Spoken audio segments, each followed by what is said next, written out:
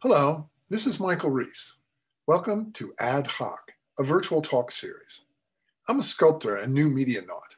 I'm here to have fun and sharp conversations with some of the smartest people in art, technology, and sculpture. My interests and those of our guests will range far and wide and focus on making and the artist's role in our current era. We'll be talking to artists, curators, designers, and more. Welcome to Ad Hoc.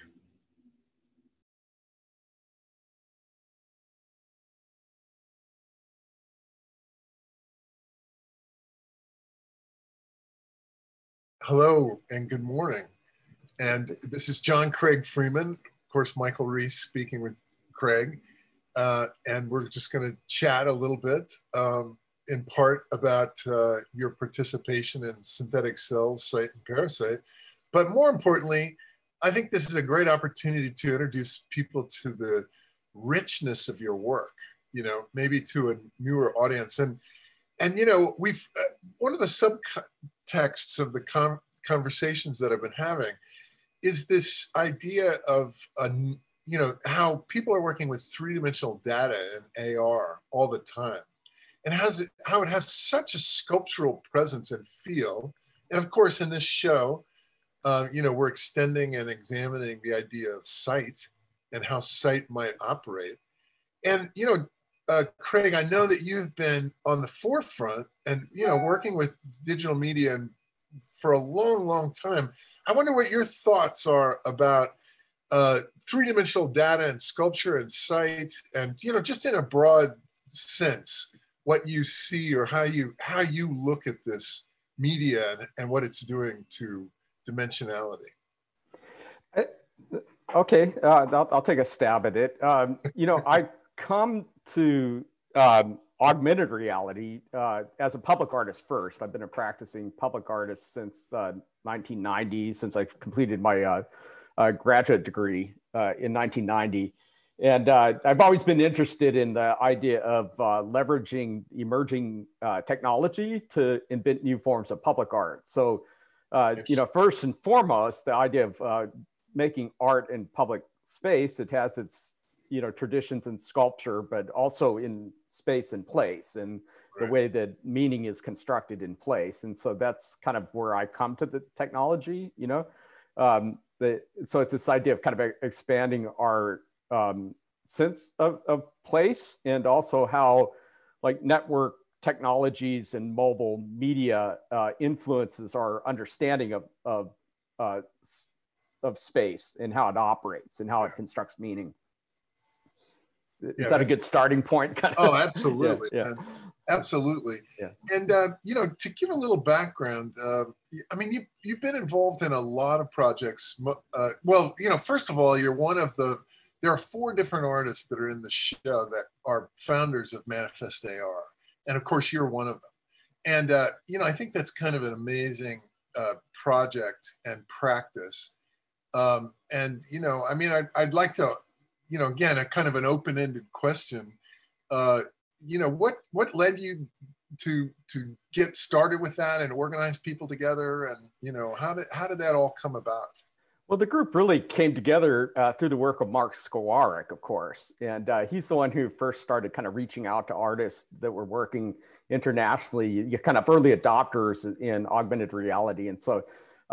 You know, him and myself and Will and Tamiko, we'd all been kind of worked in and around the communities of you know, people working with emerging technology through ISEA, for instance. I think I originally met Mark at ISEA in Belfast. I think it was maybe 2009 or so, if I'm thinking back. Will and I were over in Belfast doing work around the Verta Flannersine project, which was this crazy attempt to set up a pharmaceutical development company inside the virtual worlds of Second Life. So that's a different story all in itself. But during that trip to Belfast is where I met Mark originally. He was working in virtual reality at the time. He was doing this kind of installation work that was kind of looking at charting the data being generated from the stock market into these kind of virtual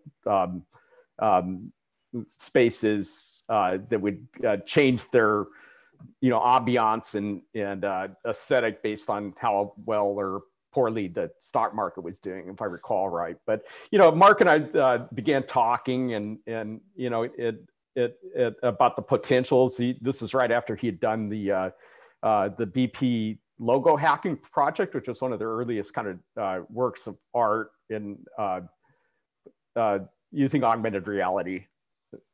This, of course, is kind of ignoring Jeffrey Shaw and some of the stuff that was done a decade earlier with his Golden Calf project. But this was right around the time that augmented reality was becoming possible on cell phones. Right. And so it really did start to qualify as potential for making public art once it was available to anybody to view through their cell phone. So that's what originally kind of attracted me to it. And I think a lot of the early adopters, including Chris in his the work that he was doing in New York and New Jersey and stuff with the virtual public art project was right around that time. So we're talking about 2010.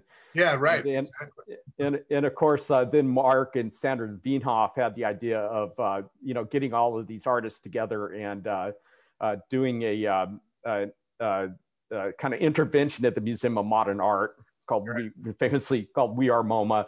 And, where he organized an exhibition at the museum that the directors and the curators, of course, didn't know anything about, and circulated the word of the project on social media.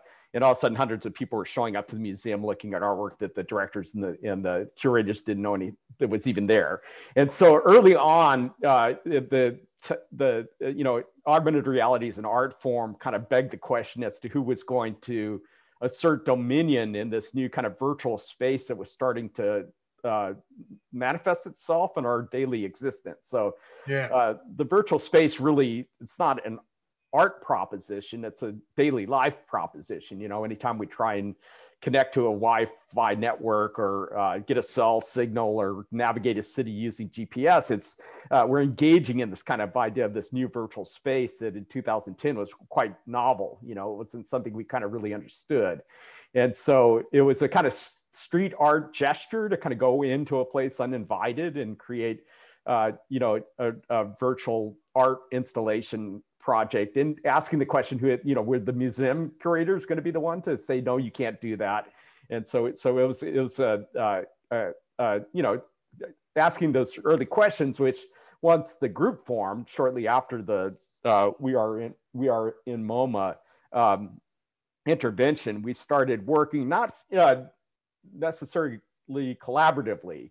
It was always kind of collectively. We were a group of artists doing different things, but we would come together in a global way using new network media, not just for the distribution of the work through augmented reality, but also meetings over online and that sort of thing, and using social media to alert people that the work was actually there, because a virtual object in physical space doesn't exist unless you know about it and know to go look at it. So there's this real fuzzy line between the artwork and social media itself, but we started going into, we would take a specific place or a specific event, where there was Tomiko helped organize the Manifest.AR intervention at the Venice Biennial one year. And so we would all go in. I think even the curators of the Biennial had talked about this idea of kind of pavilion. So who got a pavilion? So that was the kind of theme of the Biennale. Even though we weren't invited, we kind of did our own kind of riffs on the idea of pavilions. So we come together collectively over a particular place and a particular issue, and then we would make work separately, but it was all kind of shown together in a kind of collective way. So, seeing that it's such an interesting issue, that seems to be tied so much to, kind of the control of cyberspace, and the fact that we're still in a kind of a very Wild West kind of environment where we see territories being staked out in places like Facebook and Instagram, territories of control, right? And yet, this augmented reality possibility, seems to cut right across the borders and cut across. Do you think that this will continue to last as a kind of a free space, or a space where an individual user can be as influential in the designation of what happens in that space? Do you think that'll continue? Or do you think that people will, corporations and what have you will, it's a naive question in a way, but, rush in to grab control and grab territory? Yeah, so I've got two different responses to that question. One would be that when we started asking the question of like the directors at MoMA, and then, we kind of took that same question and posed it to kind of government officials and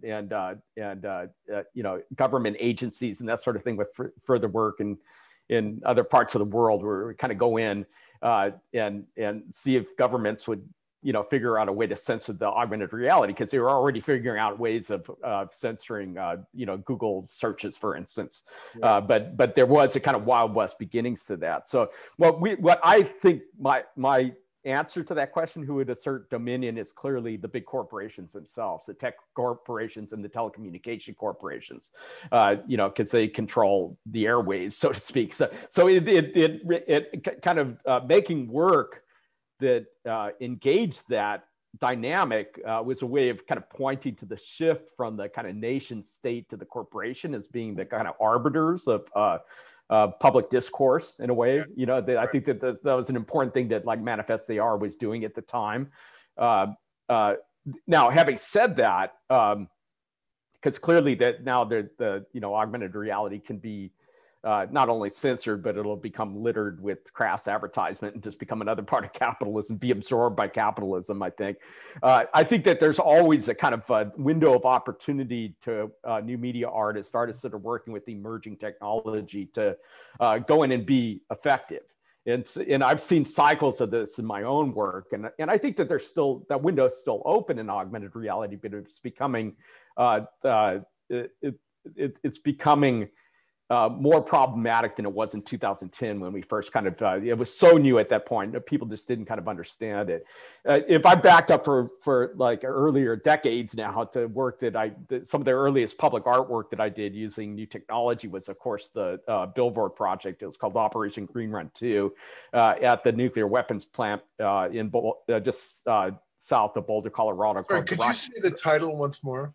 It's Operation Green Run 2. Right. They're referencing this thing that the government did in the Pacific Northwest in the 50s with radiation tests on unwitting populations. But Green Run 2 was this attempt to kind of draw attention to the plutonium contamination that was a result of the manufacture of plutonium detonation devices for the nation's nuclear arsenal during the Cold War.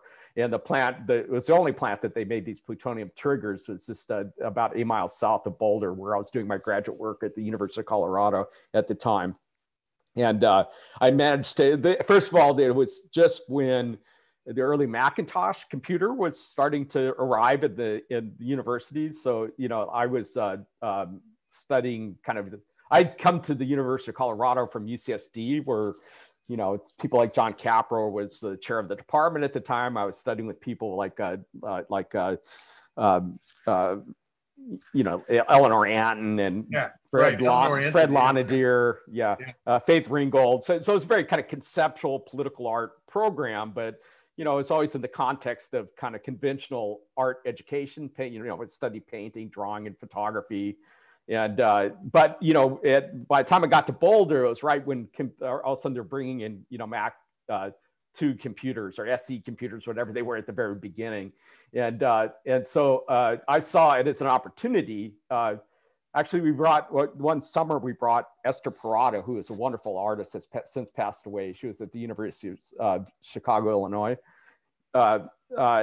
She was doing this work on an early Macintosh system where it was all about there was a body of work called the Monroe Doctrine, where she was taking these kind of historic images of Central America and then kind of blowing them up with a program called Poster Maker at the time. But it was this idea of the most basic digital image is this, of course, made up of either black or white little, squares or bits of information, either on or off.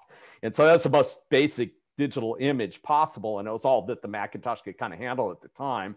But she was kind of devising these ways of making images really large by dividing them up into little elements and then printing the elements out on a standard laser printer that are still in existence today in an office, or you print out your files on a laser printer, but you could take a large image and break it up into parts and then print it out on 8.5 by 11 sheets and cut them out and reassemble the images. So she was doing this kind of installation work where she would fill the gallery with these really large images that had depth and stuff. But I saw it as a potential of kind of working in public space, because it meant all of a sudden you could print out a digital photograph the size of world scale out there.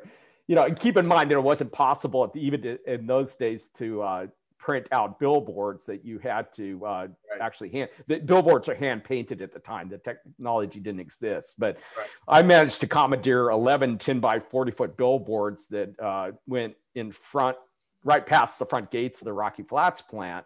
And so I had kind of constructed this kind of image text panels that went for several miles on Highway 93 past the front gates of the plant. It was right at the time when the plant was being raided by the FBI for gross environmental mismanagement. So it was in the media, but the media didn't have an image. And all of a sudden, these kind of day glow images of toxic waste workers doing the kind of rote, repetitive task of cleaning up, for the next 250,000 years, 250,000 years, the plutonium will remain deadly. So we're kind of roped with this kind of responsibility of cleanup for the next 250,000 years or whatever. Yeah. It's but that all of a sudden gave it an image that could be reproduced in media, and it did. So all of a sudden the Rocky Flats had an image, and so the image of this art installation kind of reverberated around the world in media. So it was also an intervention, not just in public space, but also media itself, right? So all of a sudden you kind of interject this kind of image into media, and then it gets kind of reproduced in Der Spiegel and Time Magazine and so forth. So it's this idea of media as a virtual space that could be intervened in. I think this brings up, as people get to know you and your work and through this conversation, et cetera, I think it brings up something really important, that the framework and the location of your work is extremely political. And you've always, I've looked back over your projects, there's never, to my knowledge, there's never a project in which you don't have a sense of, you talk about public art, but you're also talking about the sort of the voice in the public square, right? And you're using that, you've set up you're using that in quite a critical manner, right? Looking at the machinations of power, and commenting on and making transparent not transparent, I'm sorry, making available things that were previously hidden. That's an important aspect of your work and your project, right? Right. So just a little kind of backstory on that. In my art at UCSD during my art education, I kind of became disconcerted with the kind of art markets and the role that commodity capitalism played in driving artwork, because what gets shown in museums are often the commodity that can be collected and bought and sold. And so it was a kind of rebellious kind of gesture on my part that I wanted to try and invent new forms of art that could function differently. And at the time, I was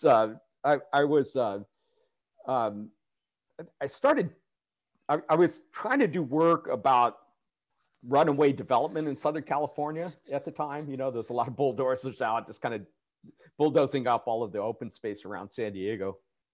And I came across these Luensueño and Degano pictograph and petroglyph sites that were overlooked the running water. So it's spring in a desert environment. There's these kind of red ochre labyrinths and mazes that were painted on the east faces of these granite rock outcroppings that overlooked the running water, year-round running water. And they were getting bulldozed at the time. So I started, this is kind of what drove me into an interest in photography. It was this, it wasn't really about the photography, but it's this kind of attempt to document these sites as they're being destroyed.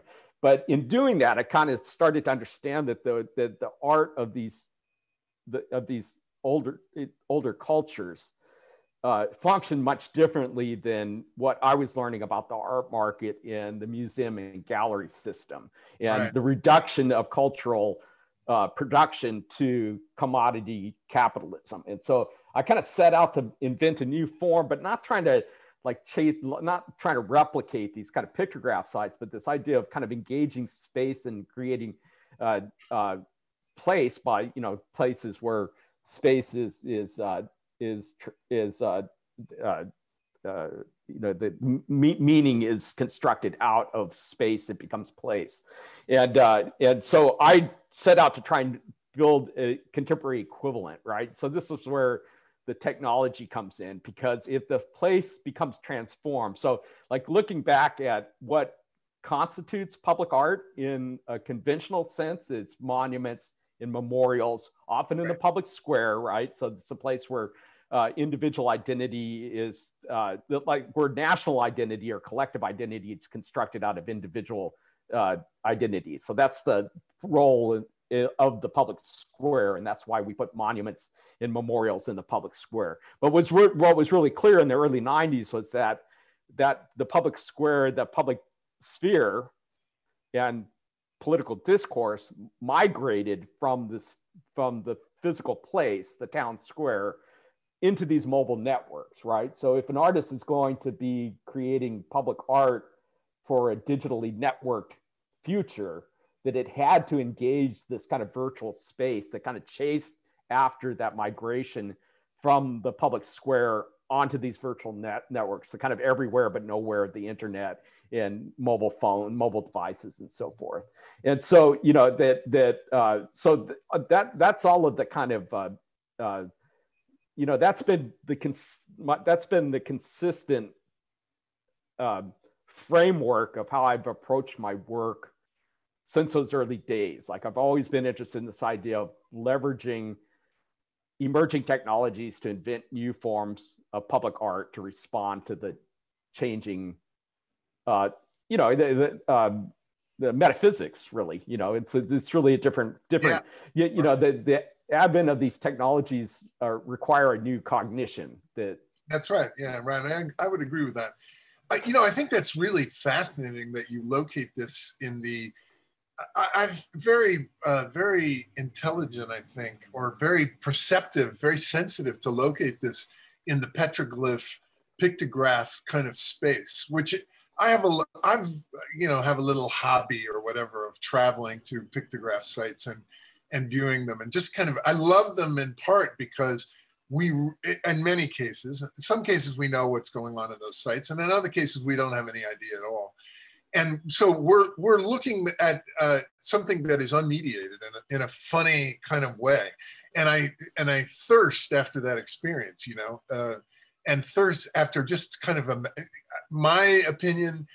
There's lots written about these sites and lots of speculation made, and you can educate yourself to all of that speculation. But the truth of the matter is, when you stand before one of those panels or what have you, your thoughts and your feelings, your emotions about what's going on in that panel are as valid as anyone else's, because no one knows what's going on. There's no locating, no primary locating, signifier, which is pretty fascinating experience. I got that same sort of, again, I think it's quite interesting that you compare those two, because when I came to working with AR, one of the things that fascinated me so much was there was no pretense to reality. It was, by very definition and by experience, completely constructed.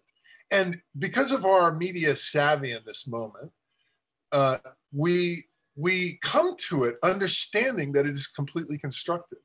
And so it sets up a whole other realm of discourse or conversation with the viewer that wasn't present previously. And I think that brings me a little bit, you actually introduced me to the work of Gregory Ulmer, and he's been a person that you've been very, very engaged with him and very engaged with his theories for a long time, right? And as well, you're a professor at Emerson College, and you teach them as well, right?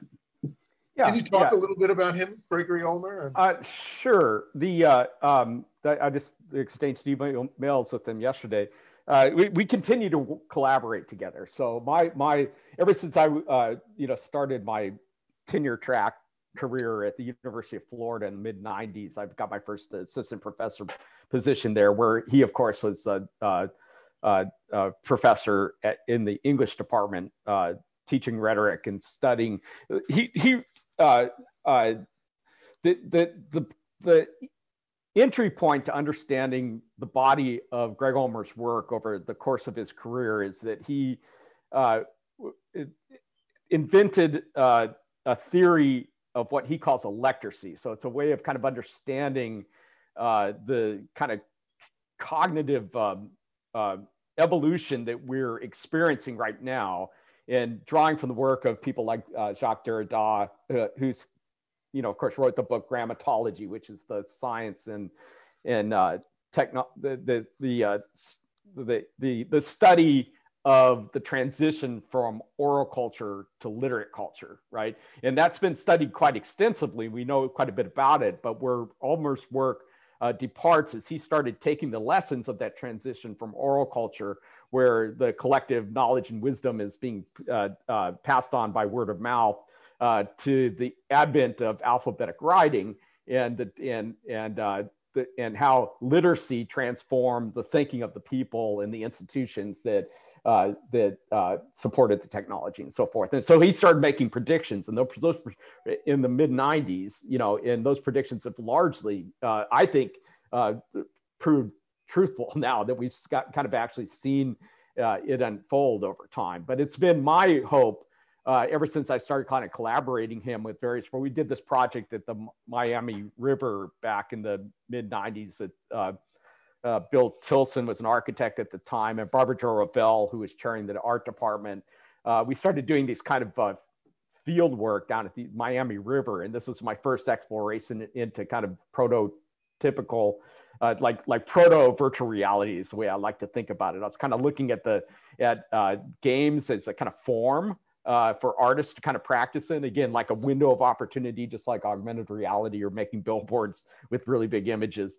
There's this kind of window of opportunity. And so I started developing this kind of notion about trying to document this, kind of making a virtual document of some of the ideas that we were exploring, including the work of the Guy Debord and the Situationists International. We were kind of looking at them and their kind of notion of the derive kind of drifting through a space and trying to,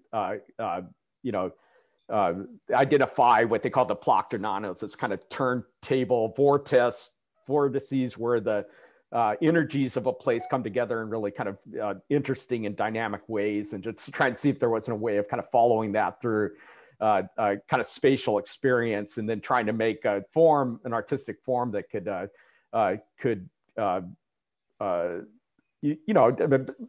bring form of the ideas of electracy, and so I've been doing that ever since as well. A lot of that idea is of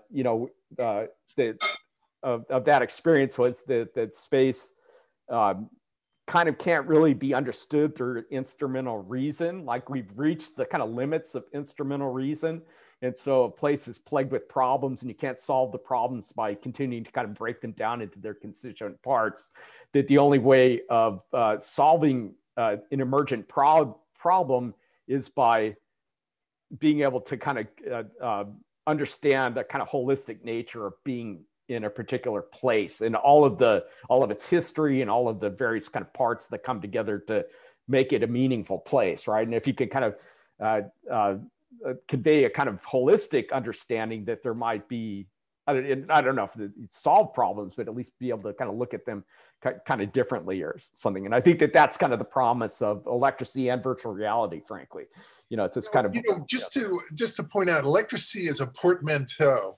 Electracy is a portmanteau between electricity and literacy. Isn't that correct? Yeah, there's other references in there as well. You would want to talk to Greg about that.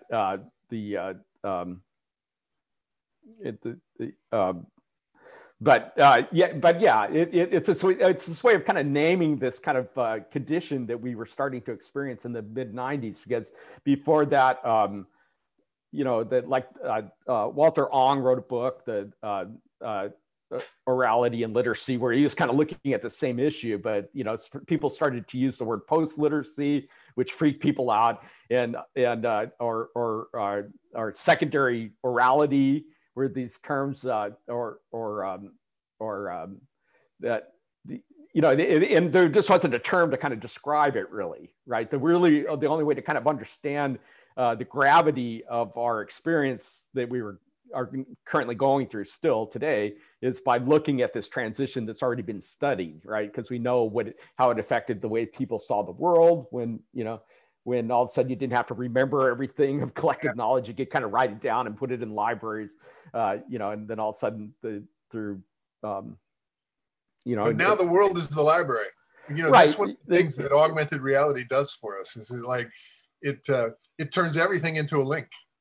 Every single thing that somebody wishes to put their attention onto turns into a link. And, I think that's one of the things that's always intrigued me too, I think there's a memory theater aspect to augmented reality that's profound. And, if somebody's well read about a site or a place, they're well informed or something, it's easy.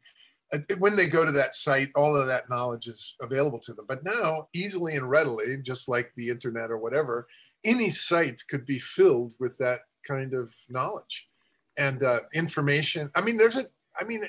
People talk about it as, the difference between information and knowledge, but it's still, it is information, but at the same time, it's full of knowledge, because those experiences are tied to those sites.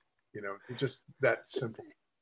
Yeah, and again, part of Greg's theory includes this kind of notion of chora, which is an extension of the Greek term chora. There's still a Greek word. I'm probably mispronouncing it if you ask somebody who speaks Greek.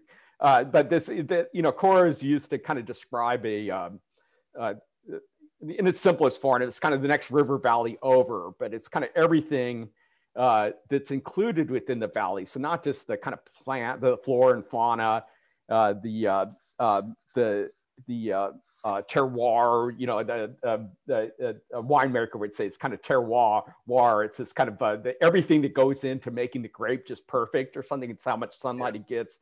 But the chora also includes like all of its history, every story that was ever told at that particular place. Right. And everybody who ever lived there, kind of, right? Yeah. So it's the complexity of the holistic experience, right? And so it reminds me a little bit of Timothy.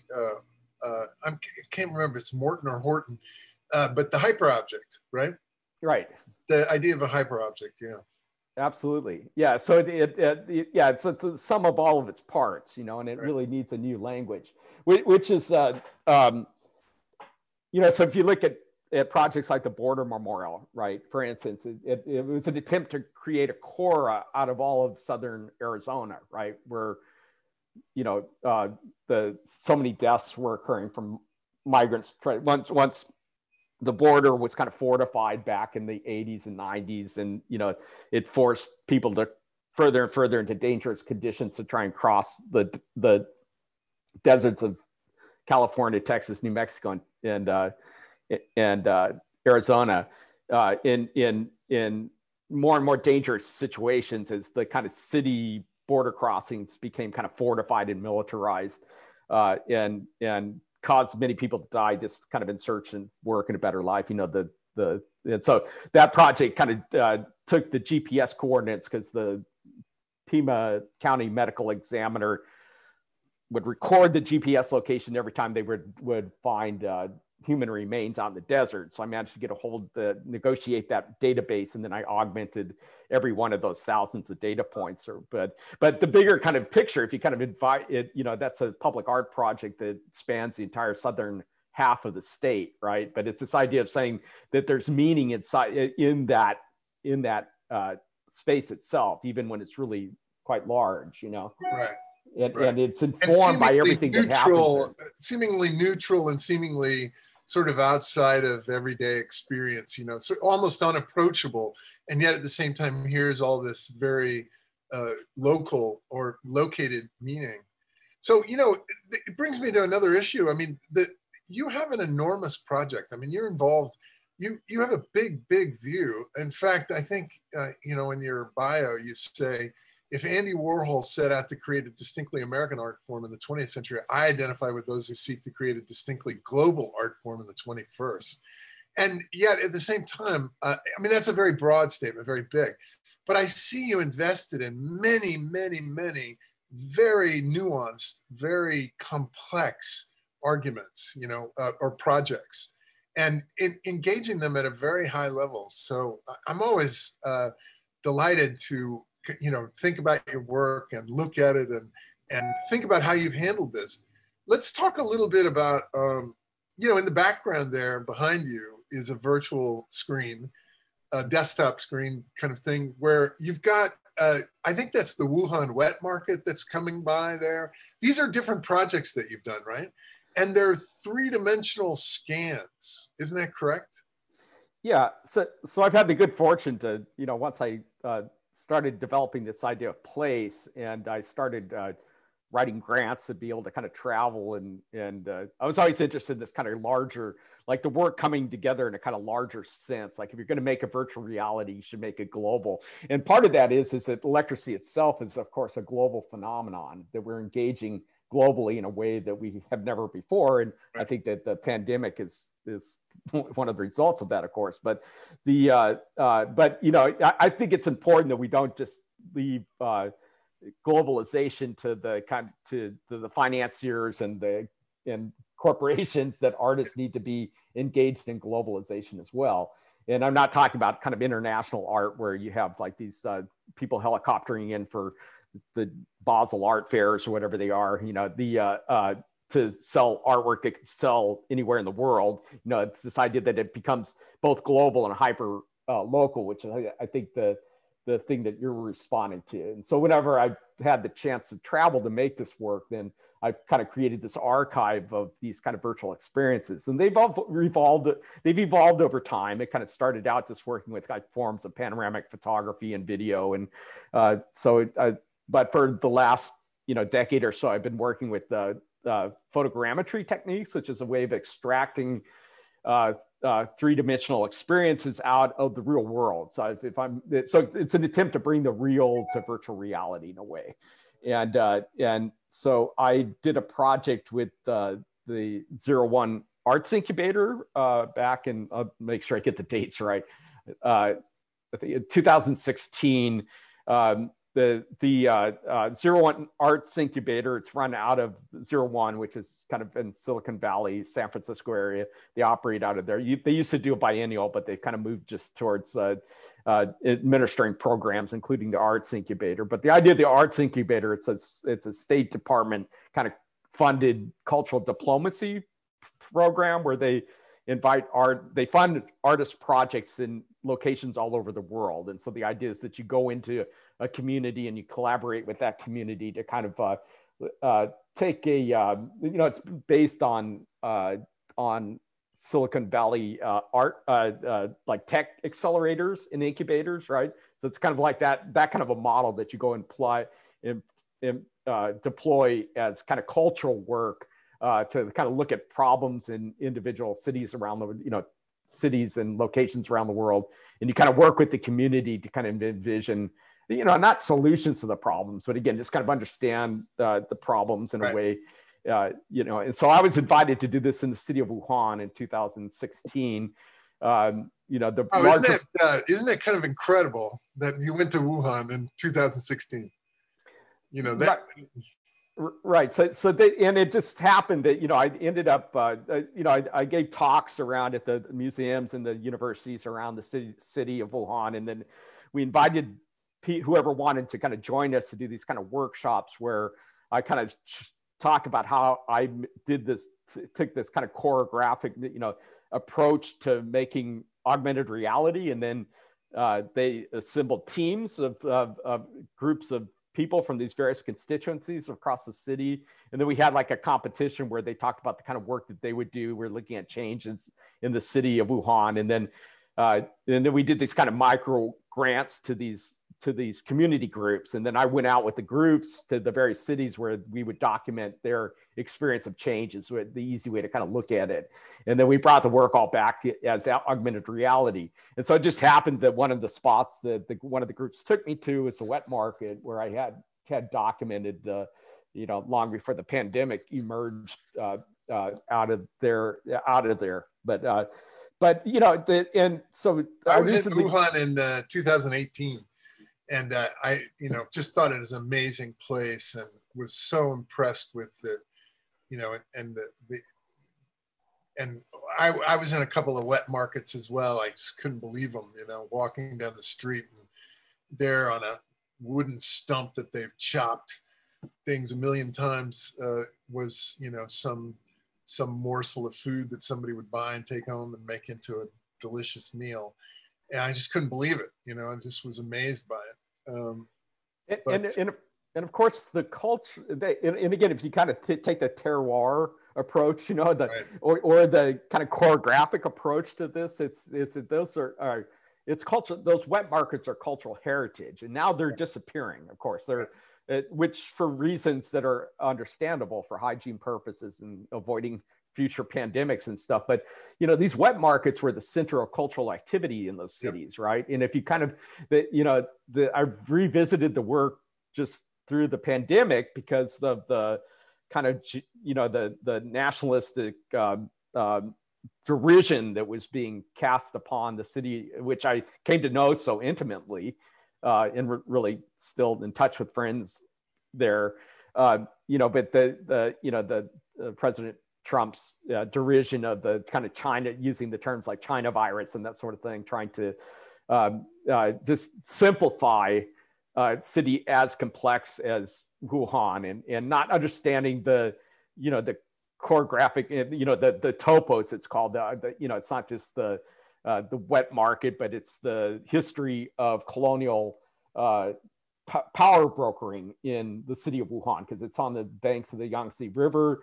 So that the city's made up of these former concessions from all the colonial powers at the turn of the 20th century. That there was the Russian concession and the Japanese concession and the French concession.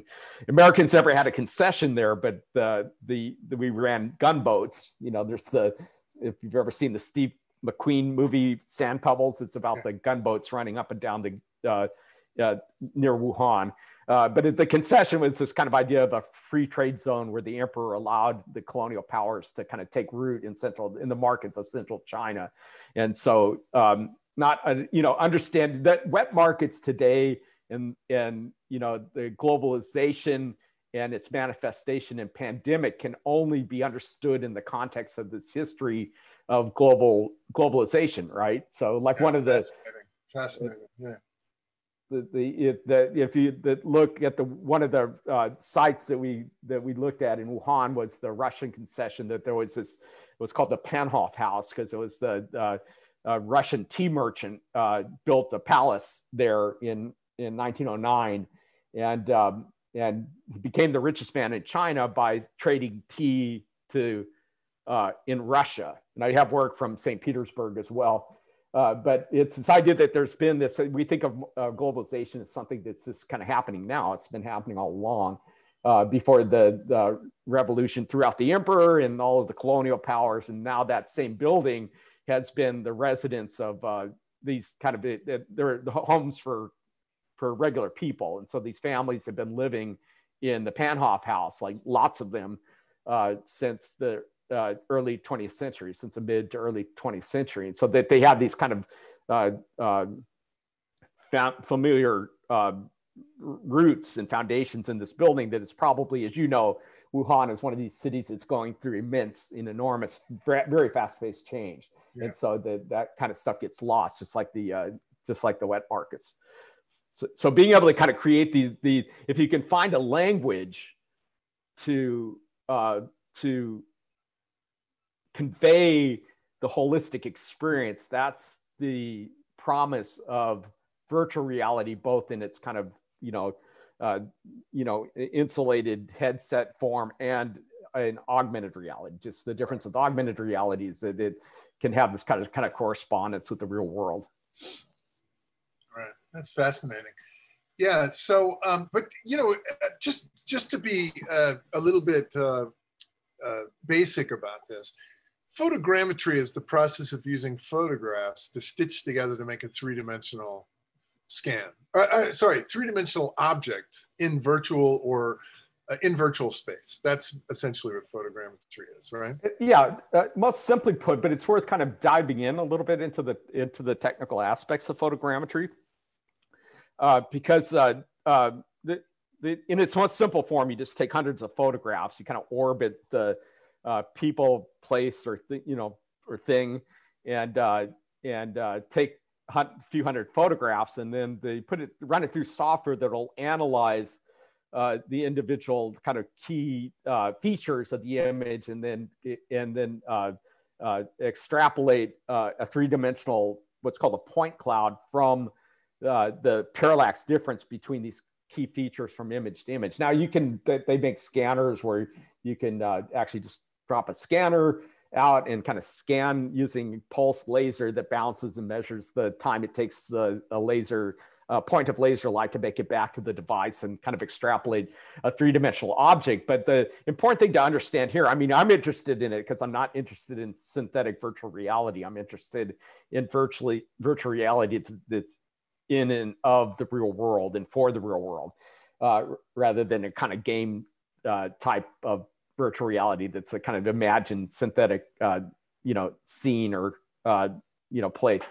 But that same technology that has to do with the idea of sensing space is the same technology that allows augmented reality to anchor virtual objects in a physical space. So the newer cell phones have the ability to extrapolate a kind of dimension in the scene that you're pointing the phone's camera at now.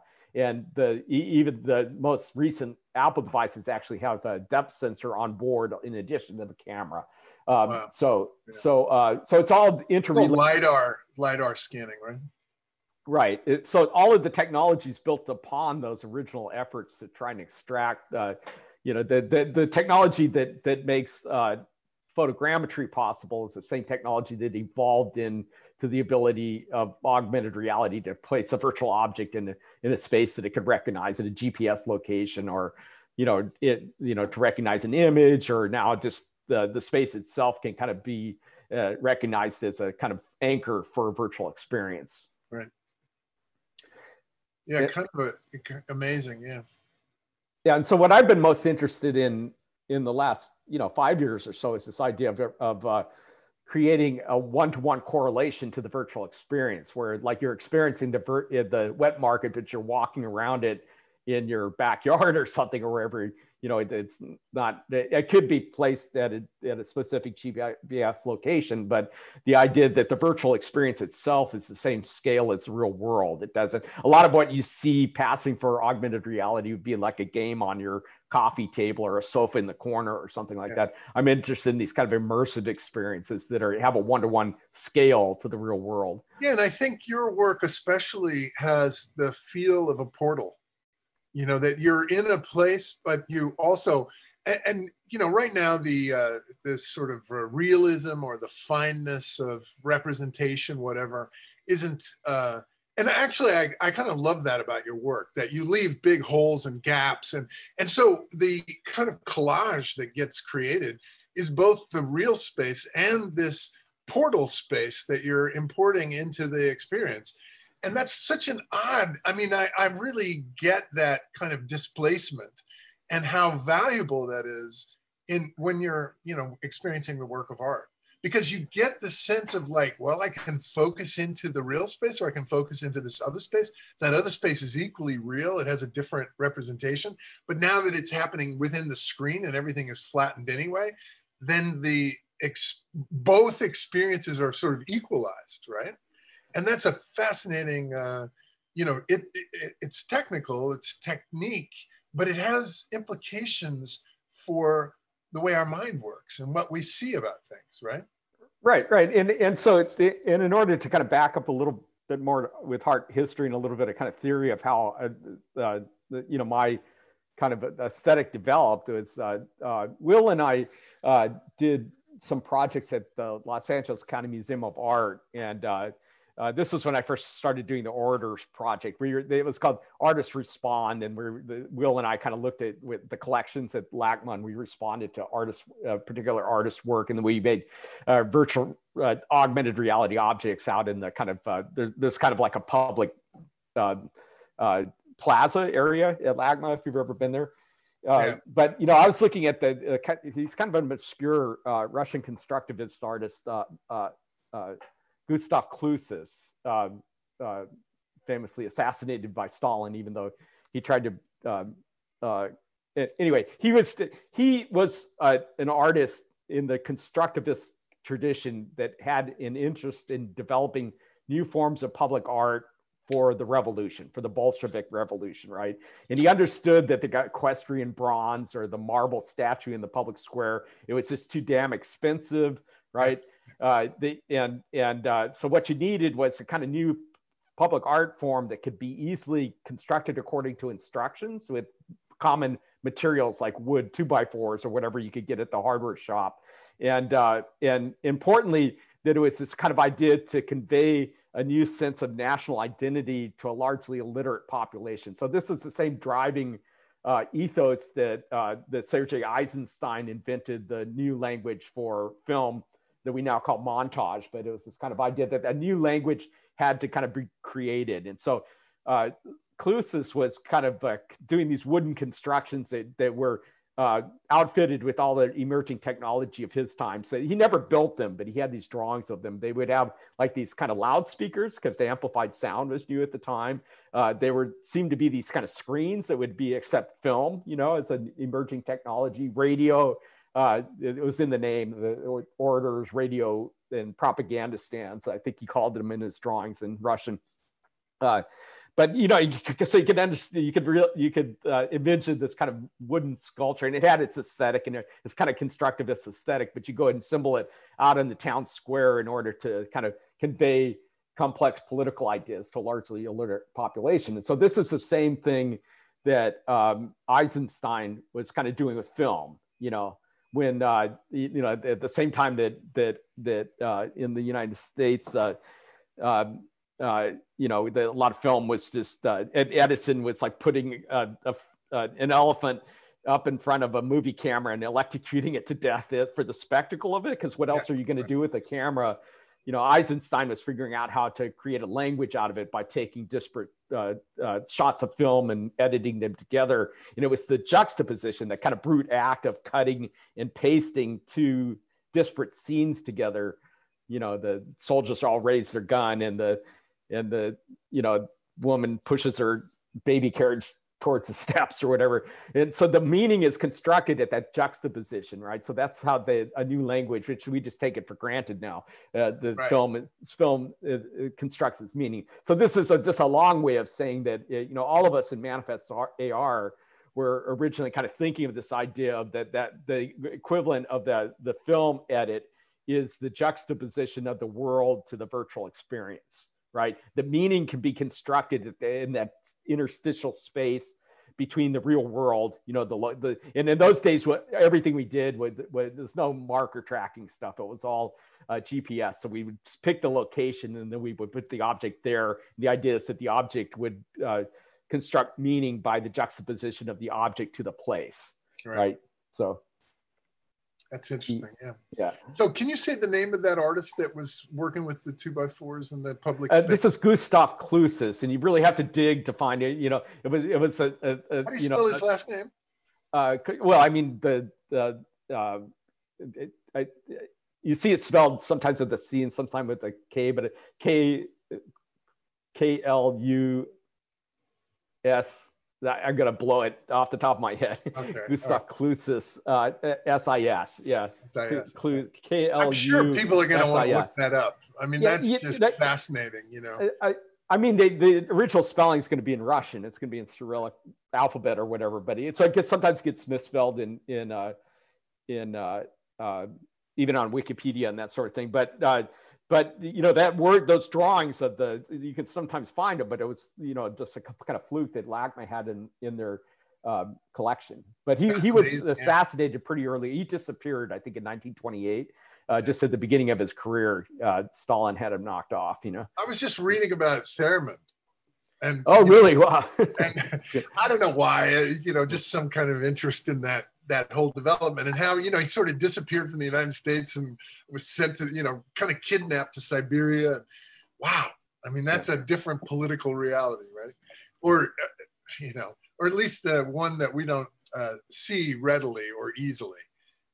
But anyway, yeah, well, Craig, thank you. I mean, we've been going on now for about an hour and, want to keep it to about an hour, but this has been really wonderful. And I really, really appreciate your participation in the exhibition.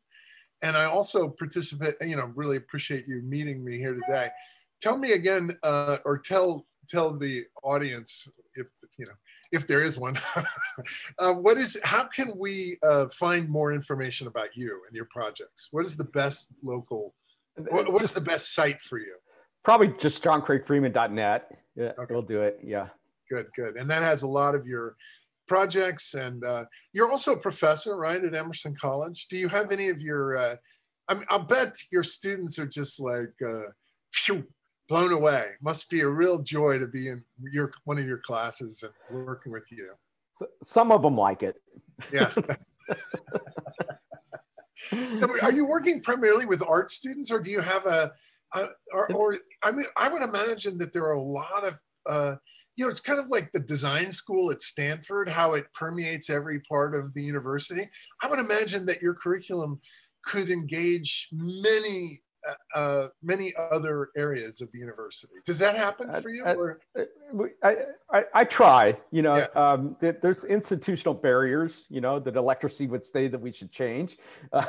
Theory of electracy should say that we should take a closer look at. I teach in the Department of Visual Media Arts, which has a very large film program. But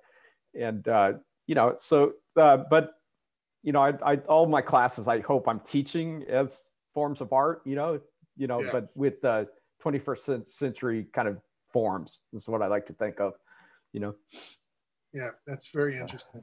Yeah, I would, I'm ready to sign up. Okay. I'm ready to come join you. I guess I got to go through an application process. Oh, well. But, listen, I really appreciate your work. And I think you've got a great mind, and I'm really pleased to get to know you better, partially through this project, but also just in general. And, congratulations. And I look forward to more. So, yeah, go ahead. Yeah. I was going to say absolutely. And the same goes for me. I really admire your work, and I really appreciate you inviting me to be part of the show. And I've enjoyed talking to you today. And yeah, me too. Anytime. Yeah. Say, a quick recap. Have you got any new projects on the horizon? Anything new that you're working on that we could watch for?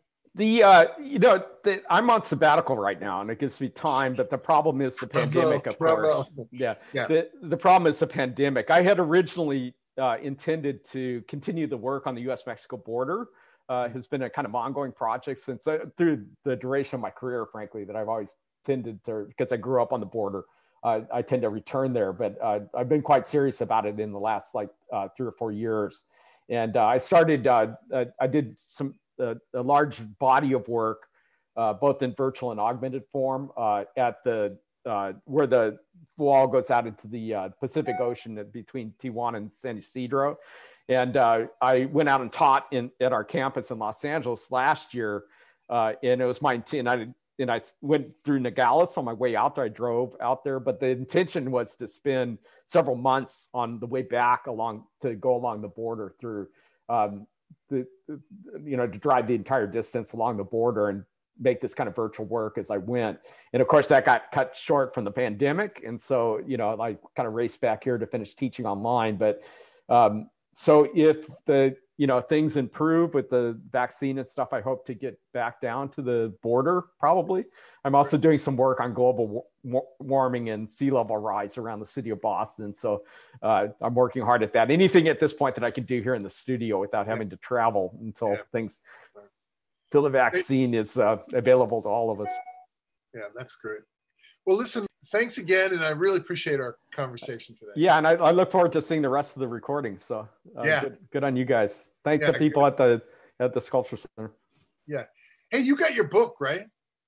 Yeah, I did. It's wonderful. Okay, good. Good. Excellent. Yeah. Very good. Just wanted to make sure. Okay, man. Talk soon. Okay. So long now. Take care. Yeah, you too.